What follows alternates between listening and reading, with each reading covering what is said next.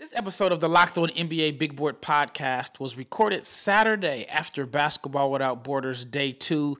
This was live from Indianapolis, Indiana. Basketball Without Borders is one of my favorite dates on the basketball calendar. You get 40 of the top international prospects from all over the world, from Africa, Canada, Bosnia, Spain, Australia, all over the world, and they play every All-Star weekend in front of a host of NBA scouts, executives, and agents. And it gives me an opportunity to see some of the future international players for upcoming drafts. And as I've mentioned before, Nikola Topic, Tijan Salan, two guys that I think could be lottery picks in the 2024 draft. I watched them last year at Basketball Without Borders in Utah. But here is the episode with me and James, recorded live Saturday at Basketball Without Borders in Indianapolis, Indiana, All-Star Weekend. In this episode of the Locked On NBA Big Board podcast, James and I, we are live at Basketball Without Borders Day 2. Find out our thoughts on guys that have stood out and caught our attention, guys that we may be talking about in the 2025 NBA Draft. Stay tuned.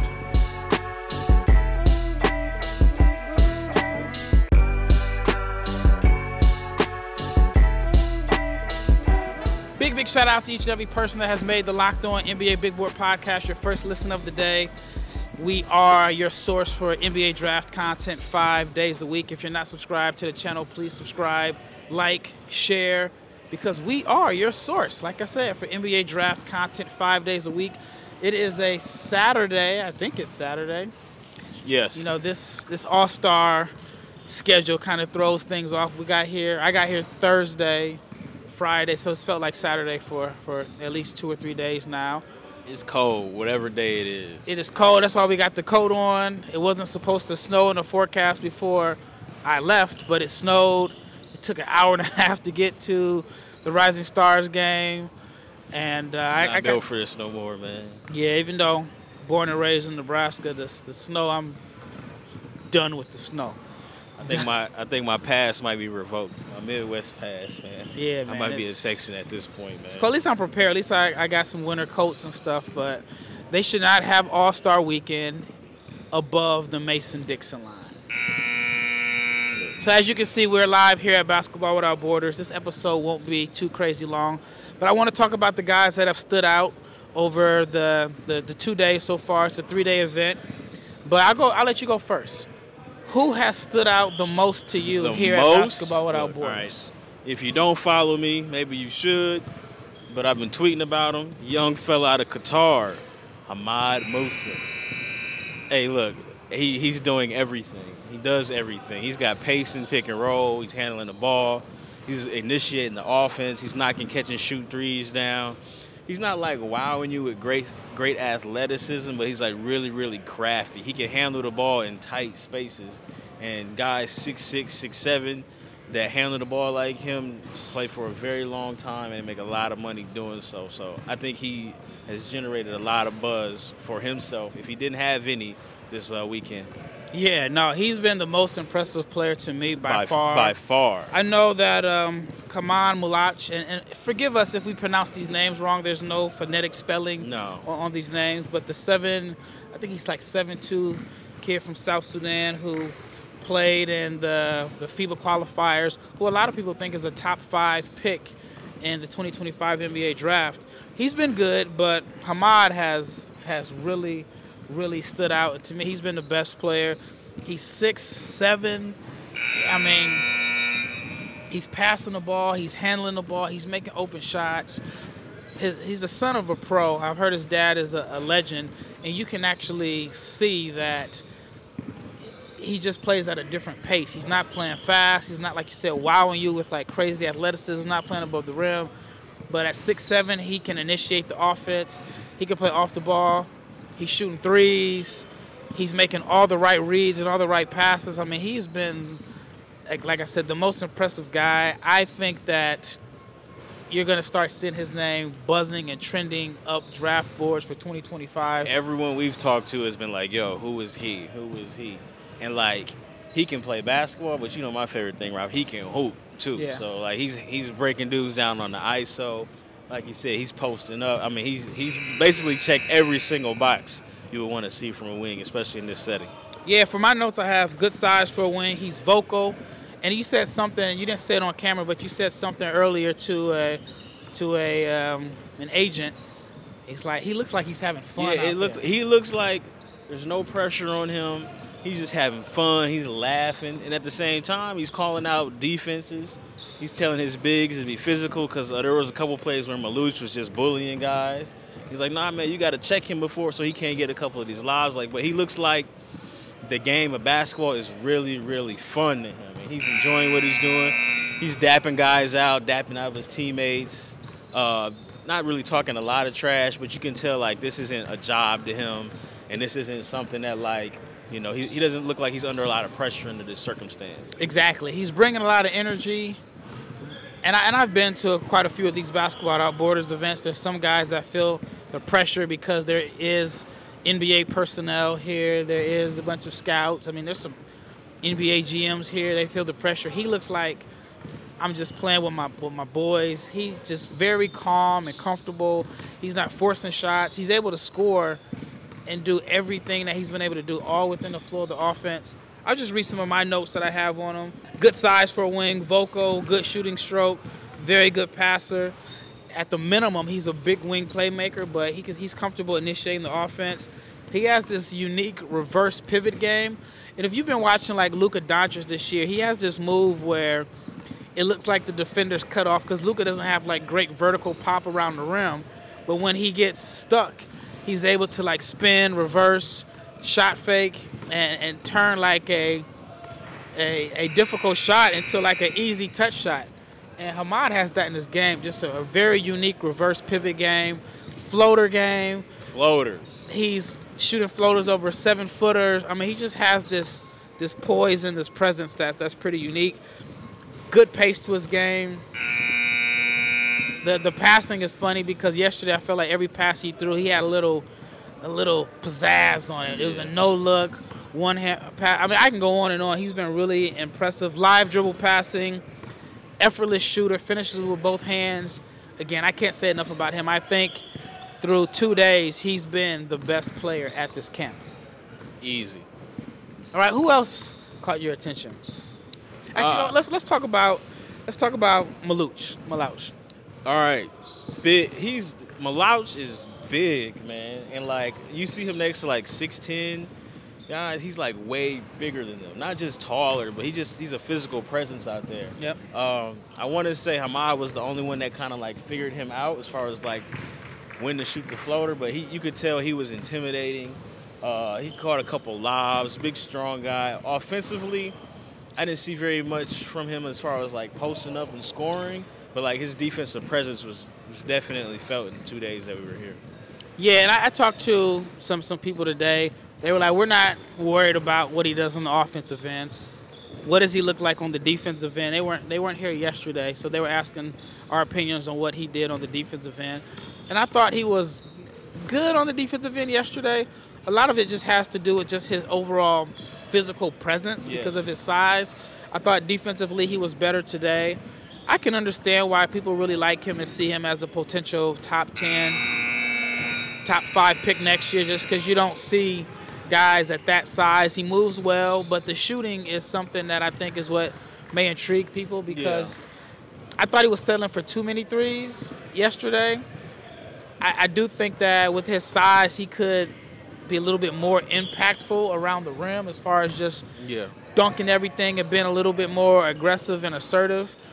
But I thought he bailed defenses out shooting threes. But you can see the potential as a vertical lob threat and even as a floor spacer. But overall, I thought he did good. Yeah, I don't think he hurt his stock any. It's just in situations like this, there's always somebody who's just gonna come out of nowhere. Yep. But like he was good. I was impressed. Like I said, he anchored defenses out here with like no real practice setting. Like you could tell guys were being funneled to him. He was changing shots. He did the Luke Cornett jump 3 feet behind from the rim to try to not block the 3-point shot, but to block the vision of the shooter. He made a guy shoot an air ball. Shot the 3-ball over the rim, so it worked. So he's a really, really big dude, and it shows amongst his peers how much more physically developed he is compared to the other kids. I agree. All right, when we return, we'll talk about a few more prospects, a couple guys from Canada that really stood out and made a name for themselves. Once again, it's Rafael with my brother James. We are here live at Basketball Without Borders. If you are listening on the podcast, those audio version, you can hear the buzzers. There's one right there. If you're watching on YouTube, you can see the action going on behind us. Stay tuned. Before we get into the second segment, let's talk about Grammarly, because no matter the type of work that you do, communication is key. It is very important. All the emails and reports and presentations are equally important as well. And sometimes you need a collaboration to get things done, and that is where Grammarly can help. I am a big fan of Grammarly. I use Grammarly when I write for NBABigBoard.com, which I have a mock draft coming up this week. And Grammarly is your AI writing partner that can help you communicate more effectively and efficiently so you can make a bigger impact at work. 96% of Grammarly users report that Grammarly helps them craft more impactful writing. It works across 500,000 apps and websites, and it helps. It understands your writing, your context, and Grammarly provides relevant, personalized suggestions. Their tone suggestions help you navigate even the most difficult work conversations, so you can save time with one click and go from editing drafts in hours to just seconds. I have more numbers for you. 93% of Grammarly professionals say that using Grammarly Premium helps them get more work done. So I'm highly suggesting you check it out. I am a Grammarly Premium user myself. And Grammarly is the gold standard of responsible AI with 14 years of experience and just about every IT certification under the sun. Grammarly is a secure AI writing partner that helps you and your team get your point across faster, so you can make a bigger impact at work by using Grammarly. All you have to do is sign up at Grammarly.com/podcast. That is Grammarly, GRAMMARLY.com/podcast. All right, second segment. Another guy that stood out to me, and forgive me if I butcher this name. Please forgive us. We had no phonetical spelling. Efeosa Oliogu. Oliogu. I'm going to say Oliogu because it looks like Ike Diagu. Oliogu. He is intriguing.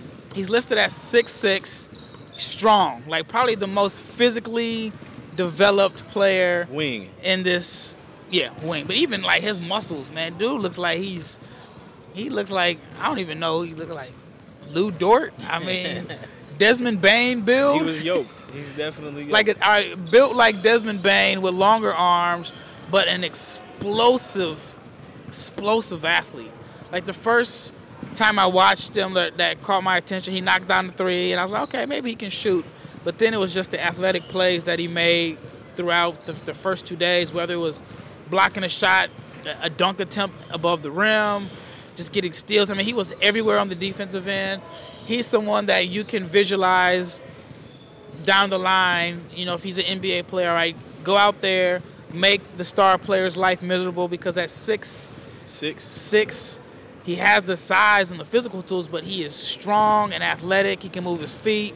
I could see him as a guy that really impresses teams looking for like a 3-and-D cutter, defensive disruptor, but he's a great transition finisher, great cutter. He was dunking everything, every opportunity he had to throw down a dunk, he threw it down. Yeah, I mean, it was like vicious above the rim dunks. Like, he was really impressive. Yeah, I would say I don't think I saw him make any jump shots today, but also he's on a team with two other guys where, you know, I guess he understood his role, he understood his assignment, and he stayed within himself. So, excuse me, like, he did a couple things off the dribble, but for the most part, he was playing off of guys, he was slashing, he was dunking, getting out in transition, and just being a great athlete. He was guarding, he switched everything, and he guarded a lot of fours, and really the only five out here that was just probably too big for him was Malauch, excuse me. Yeah, and I think he is a guy whose game kind of translates to what NBA teams are looking for, as far as just an athletic wing that can defend, block shots, get steals, knock down open shots. The jump shot is still a work in progress, but I think he has a very transferable or translatable skill set to be like an NBA complementary player. Yeah, I agree. Let's talk about another guy that a lot of people are talking about from Canada. They think that he could be one of the next Canadians to make a splash. William Riley. What did you think about William Riley? Look, William Riley is not gun shy. I can tell you that. Look, if the ball touched his hands, it was probably going up. And he's really, really thin. I think when he, figures it out in a couple years, it'll ultimately be, catching and shooting the ball because he can shoot. It's just right now, I think he was trying to get loose, if that makes sense, instead of just playing and letting the game come to him. But I understand because, this is a setting where, the cream is going to rise to the top. But, ultimately, his shot selection probably needs to get better, but he does have a lot of talent. I heard the funniest comparison. Somebody I spoke with compared him to J.R. Smith. I see it. And they were saying he's like J.R. Smith because he can shoot you out of games or he can shoot you in games, but the confidence and the shooting is there. Plays with a little chip on his shoulder, has a little toughness to him. I think for him, he has the positional size, he has the tools. Just the shot selection may need to be honed in a little bit. He's more of a, I would say he's more of a scorer than a shooter, but you can't leave him open. But I thought he did some good things to help himself this weekend. I agree. All right, when we return, I want to wrap it up talking about a few other prospects that caught my attention. Most notably, a Greek point guard that I've been watching and paying attention to him for a little while, and I thought this weekend was the best that he's played, and that is Neoklis Avdalas. All right, when we return, I'll talk about Neoklis Avdalas and a few more prospects. Stay tuned. All right, before we get into the last segment, I want to ask you, the listener, are you the type of driver that likes to push things a little further? Do you ever wonder what adventure is around the corner? Well, our friends at Nissan have a lineup of SUVs with the capabilities to take your adventure to the next level. And my favorite one is the Nissan Pathfinder, the 2024 Nissan Pathfinder. It has room to seat up to 8 people. It has an expansive cargo capacity and an advanced available 4x4 capability. It also has 284 horsepower and up to 6,000 pounds of towing. So when adventure calls, the Pathfinder is there to answer. So go out and check out the Nissan Pathfinder and go find your next big adventure. Check it out at shopnissanusa.com. All right, last segment, and this is only day 2. There's still another day. We won't have the time to cover every prospect, so if there's somebody that we missed, I'll write about it on NBA Big Board. I mean, it's a lot of guys. It's 40 guys here, 40 guys here, and they're all high-level players. I think at the minimum, they're all power. Not all, but I would say 80% are at the minimum Power 5 or Power 6 D1 guys. College coaches, they definitely need to tune into this podcast, if nothing else, because there's a lot of guys here that can help out some programs. Yep. All right, let's talk about Neoklis Avdalas. If I'm not mistaken, and I don't have my notes in front of me, I think he may have been one of the youngest players ever to play in a EuroLeague game. I think he was 15 playing for Panathinaikos in Greece. There were some rumblings that his development was starting to peak out, that he wasn't getting better, that he wasn't developing at the pace. I think some of that was unfair because he played in the EuroLeague at so young, and I could be wrong, but they were talking. I want to say he was younger than Luka Doncic, which is an unfair comparison. And I think he's played well, but the chatter was that his development has slowed down. Well, I thought out here he showed why there were so many people that liked him early on. He played with a different level of freedom here that I haven't really seen in Greece. He's a big point guard. Do you think he's a point guard or a playmaking wing? I think he's a point. I think he's a point because to me he's best with the ball in his hands, and you could tell that that he's had an advanced level of competition. Like, he made a lot of the right reads. He hit cutters. Has a little flash and flair to his game through, like, no-look passes. I thought he was impressive, but the size and the passing and the ability to get downhill, I thought, is what stood out to me. Yeah, he's a very, very good passer, especially at 6'7". Operates in pick and roll very well. Yeah, he made plays all around the floor. He shot the ball pretty well too. I had wrote him down before even watching him, just watching like drills as somebody to keep an eye out for, and he definitely delivered. Yeah, I think he may have reintroduced himself to people that kind of wrote him off as a guy that, again, like they say, maybe the development has stalled a little bit. But I think he's a point. Why would you think he's a wing? Just because when I think of a point, I'm thinking on the ball the entire game. You're out there and they build around you. You're the primary playmaker. I think he's a playmaking wing. I think he can initiate offense, but also play off the ball a lot too. Just because, I mean, he's 6'7", and I think at 6'7", at that level, the playmaker, the point guards that are 6'7" are like LaMelo and Luka, and I don't think he's obviously not that kind of talent as far as being like your full-time point guard. But what's interesting is, like, last year at this same exact event, it was in Salt Lake City, Nikola Topic was there. Okay. He was good, but he didn't, like, stand out. Elliot Cadeau was probably the best point guard there. Matas Buzelis won MVP.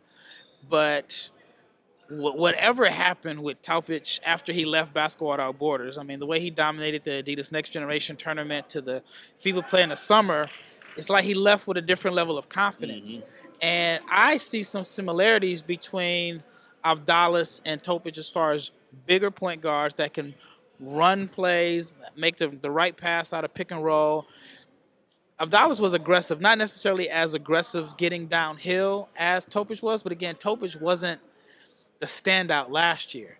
And every year that I've watched Basketball Without Borders, the guys that have stood out the most didn't end up being the best prospects. Like, for example, Josh Giddey was good in 2020, but he was a lottery pick. Right. Last year, like I said, Topic was good. I don't even know if he made the top 5, but now he's going to be a top 5 pick. Right. So I think Avdalas could have a Nikola Topic type surprising rise. It wouldn't shock me. That's fair. All right, who do you want to talk about next? Hey, man, look, I think college coaches should be all over this gentleman out of Puerto Rico. Again, I apologize if I got the last name, the maternal name, paternal name wrong here. So I'm going to just go with what they put on the sheet. Alejandro Avalos Valentine out of Puerto Rico.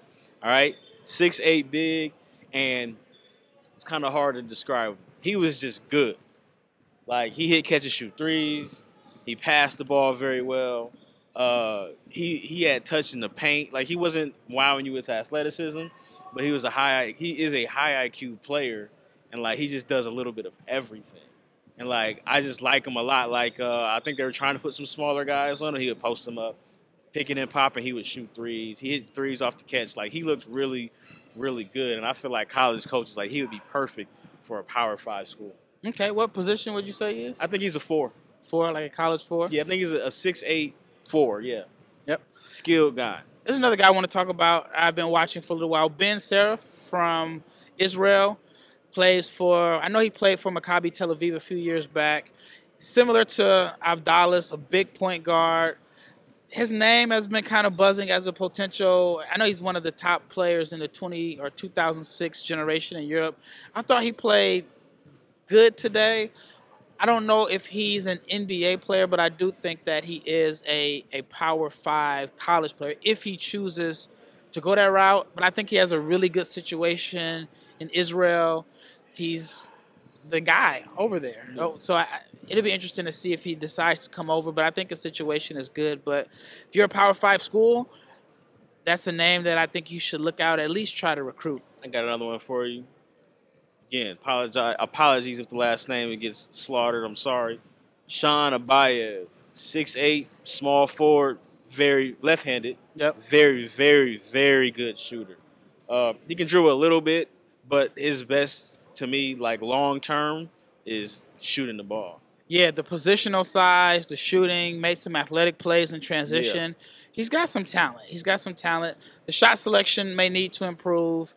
The decision making was a little shaky as far as making decisions off the ball, but I thought he showed some flashes of being able to make It wasn't consistent. Passes. Yeah. He made some plays, but there's sometimes he got too deep into traffic. But if he got it to right here, Raf, and it was a clean look, it basically went in. Yeah, the size and athleticism were impressive. And again, that's all you're really looking for is, at least from the NBA perspective, does this guy have NBA positional size?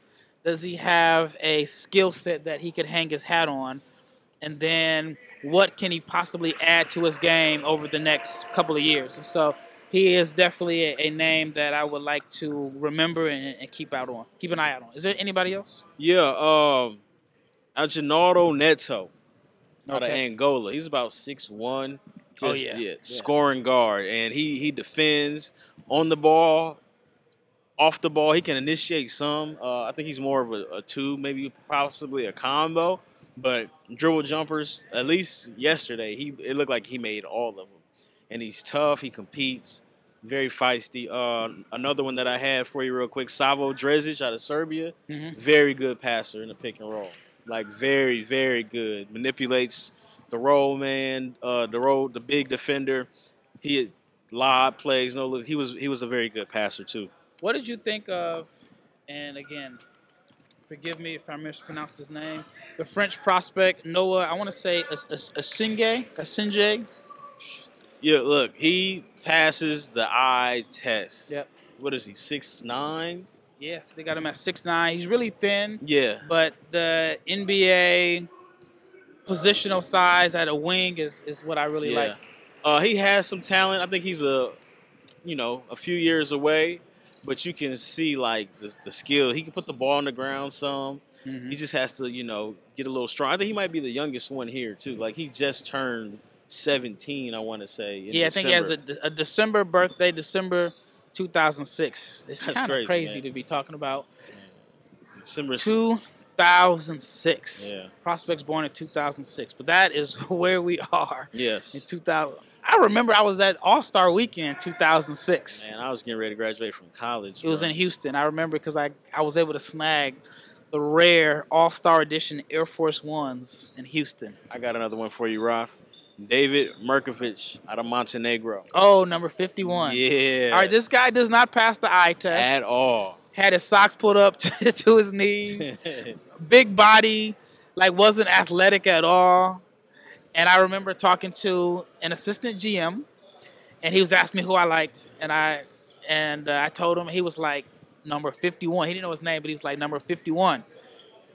He was like, he's tough. So I started paying more attention to him, and it's like, you know what? He got some stuff to his game. Man, look, he was throwing behind-the-back passes and post entries, like picking and popping. He was knocking down pick and pops. He's a high IQ basketball player. Like his frame will remind you of pre-NBA Alperen Şengün. Kind of chubby. Well, they're cutting the lights off. That means they want us to get out of here. Man, we're not going to argue with them. Well, once again, it's Rafael Barlowe with my brother James. This episode is kind of ending a little bit abruptly. If you're watching on YouTube, you can probably only see our silhouettes because they want us to get out of here. It's crazy. This ball's still bouncing. Once again, it's Rafael with my brother James, and we are out of here. Yeah, there we go.